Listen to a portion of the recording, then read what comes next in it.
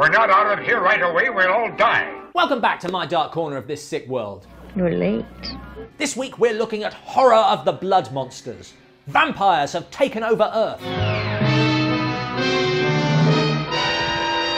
They've even taken over the voiceover.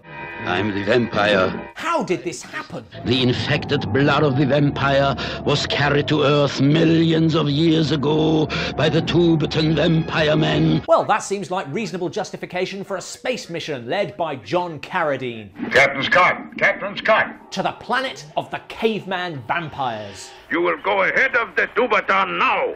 Whoa. Why are they a funny colour? The strange chromatic radiations. Chromatic radiations? While they turn the air and everything in it into a one-colored mass of yellow, green, blue, or blood red. There are some plot points you just know were not by choice. No, Linda, I don't think they're too damn good. Apparently, director Al Adamson saw the black and white Filipino film Tagani. I am Tagani. About vampire cavemen, liked it, bought it, then found out that distributors prefer colour. How about red? His solution was to create this new plot involving the space mission and chromatic radiation to give him an excuse to tint all of the black and white scenes. And they can turn from one color to another at any time. Exactly. How does it look? Ridiculous. Besides, if the solution involves shooting expensive sequences of spaceflight, or even cheap ones, how is this financially viable? I have an idea. This film is not just a re-edited Tagani. Adamson also used footage from The Wizard of Mars, and Unknown Island, War of the Satellites, 1 million years BC, and probably whatever else he had lying around. It worked. Not really. Amazingly, you can see the joins. Ground control looks like this from the back. 90 seconds to pre-launch countdown. And this from the front. Image stabilizer activated. Some prehistoric creatures look like this. They look like some kind of prehistoric monsters. And others look like this. While the costume of the only character who interacts both with the cavemen and the astronauts becomes suddenly shorter when she's in Adamson's bits, and the shoulder strap switches sides. And of course she's played by a different actress. Oh, this is funny.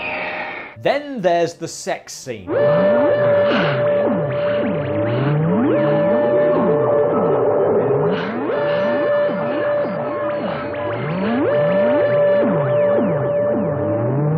Did I miss the explanation of why in the future people will just hook up to machines? You know, sometimes I miss the old way of making love. Well, it's not complicated. Give it a shot. I know you need more to get full satisfaction. If distributors insist on you dropping in a completely random sex scene between characters who really should be monitoring their friends in danger on a distant planet, then at least have them touch each other. Excellent. Next stop, Spectrum, the unknown solar system. Gratuitous shots of flashing lights really don't get the job done, even if we change the soundtrack.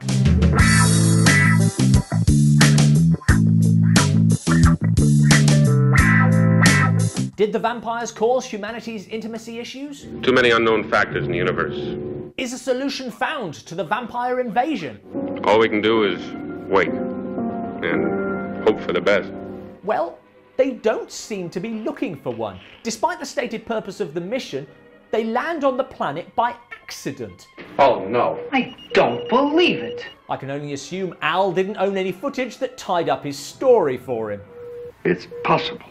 But then, just because you introduce a plot at the start that sets up the stakes for the entire narrative, doesn't mean you should ever make any reference to it again. So many things have gone wrong right from the start. I mean, come on! Are there any other films you'd like to see cut up and assembled into a new film? Comments below. To see more reviews, click here, or if you're a particular fan of vampire films, click here to see our vampire film playlist.